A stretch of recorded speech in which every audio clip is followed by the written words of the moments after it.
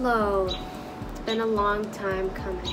My name is Marwa and welcome to my channel. If this is your first time, if it isn't, welcome back. So, just for some context, I am no expert, I'm not a writing professional, I'm just a woman with a pen. Here's a plug to my friend's book, امرأة, Eithar.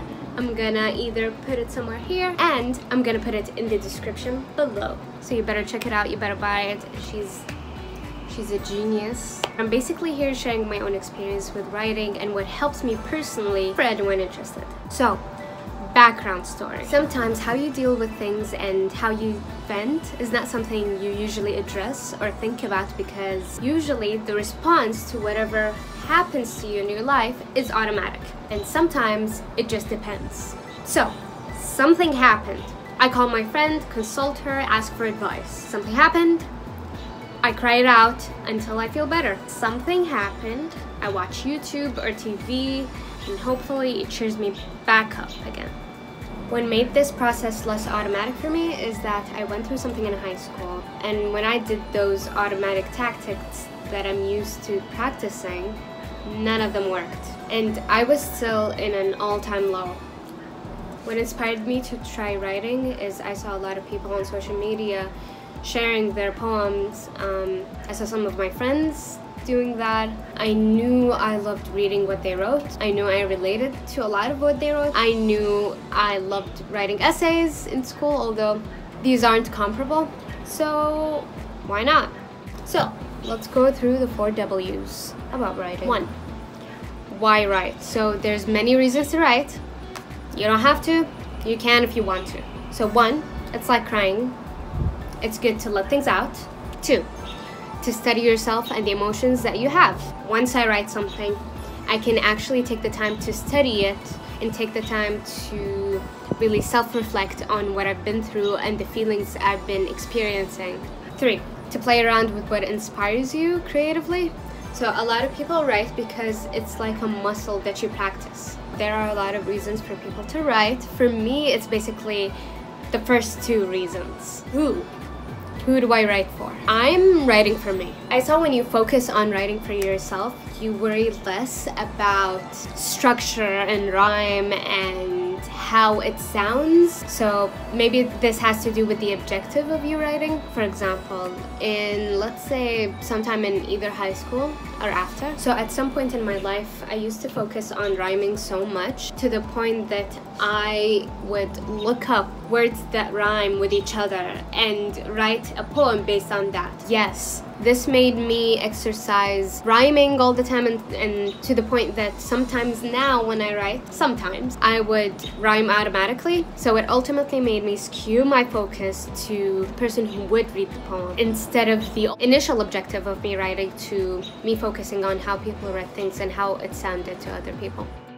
When to write? Short answer, anytime. So some people put a specific day to write. They would preserve some time in their schedule for writing purposes only. So I personally found it most helpful to write when I feel that I need to express myself the most. And it doesn't even have to be a sad emotion. It can be any complex emotion that you're feeling deeply. Love, confusion, insecurity, feeling serene, feeling content. Anytime you're overflowing with emotion.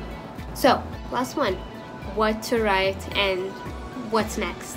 So that overflowing feeling comes in play because whenever someone feels an intense emotion, they can easily come up with ways to visualize it. Because right in that moment, while you're experiencing it deeply, you can experience it through different senses. This pushes me to be as symbolic and metaphorical as possible. And when I don't know what to write exactly, when I'm having a mental block or writer's block, in the beginning, I used to read The Kite Runner every time. I would flip to a random page, read some words, and get inspired because the wording and the expressions used there is so deep and metaphorical, symbolic. It's like reading a classics.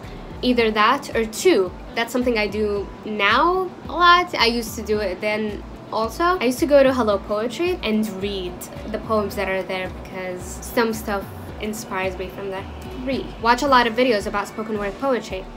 So I would go to, for example, Button Poetry or all these other spoken word poetry platforms and watch these videos, I would also read a lot of the poems that people I know or I'm friends with have written. So through these ways, I collect words and phrases and put them in my notes and basically compile them in a list.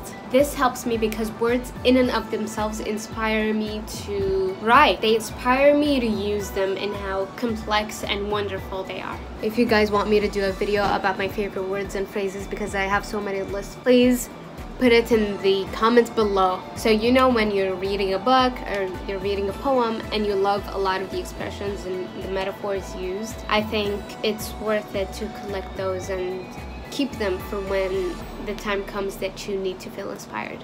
And put in mind, throughout all this process, it's not necessary that the poem is finished or complete. It's okay if it's unfinished. We're unfinished. A lot of the feelings that we have is unfinished, not because they're exactly the way they are, but because they can easily transform to be something else. So now, what's next?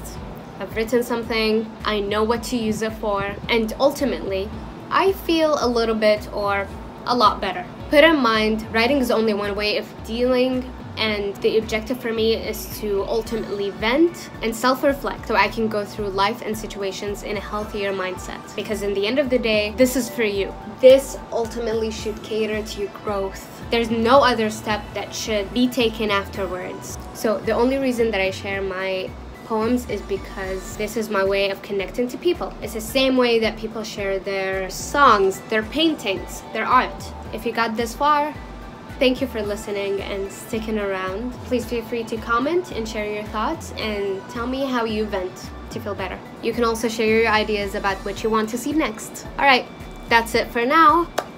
Bye, aliens. And welcome back to my channel. Oh, darkness, my old friend. Testing, testing, testing, testing. Wind. It's like a music video.